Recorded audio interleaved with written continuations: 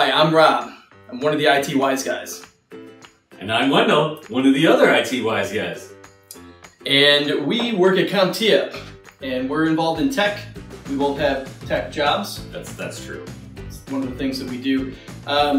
What was your first job? So my first job was actually working fast food at a hot dog stand. So I unfortunately ate a lot of hot dogs during those years. So that was...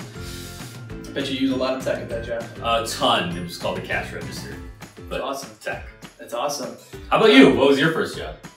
You know, I've done a lot of things in my life, from being a paperboy to stuntman, and you know, now I'm here at CompTIA and I'm the technical operations manager, and you know, doing some fun stuff in the learning avenue here.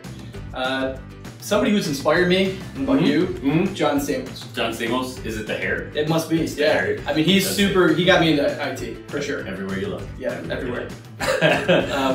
What are you passionate about with your career, your current career, not your John Stamos stunt driving career? Yeah, I like helping people, and the things that I do nowadays, we're in the learning department here, and I really like the fact that, you know, we're reaching out and we're helping, you know, kids and adults and everybody to get into IT and then learn IT the best way they can. Absolutely. And I mean, going off of that, just like I said, just to see everyone get into tech, even when you have events like, you know, Bring Your Kid to Work Day where you see the young, that kind of stuff is inspiring to me, because you see the young people getting into it and just hopefully being inspired themselves to pursue a career in tech later.